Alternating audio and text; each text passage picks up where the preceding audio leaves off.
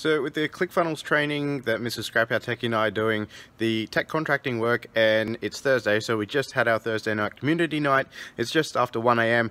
Everything is happening, but I just fell asleep out the front.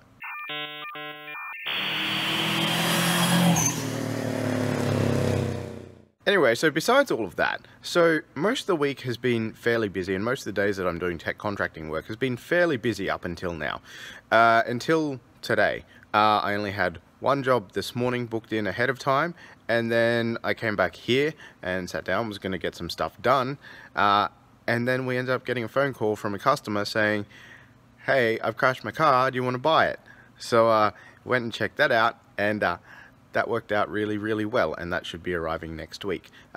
So yeah, if you want to know what that is, then you can either keep watching here, or you can subscribe to the 3P Garage mailing list on our website. I think it's on our Facebook page as well, over on the left. Although I don't think you can see that on mobile.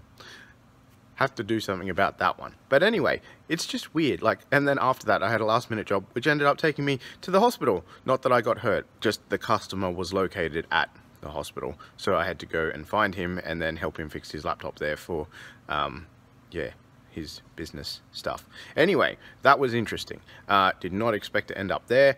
Did not expect to buy a car today, but yeah, that was interesting because timing just worked out perfectly today for that all to happen.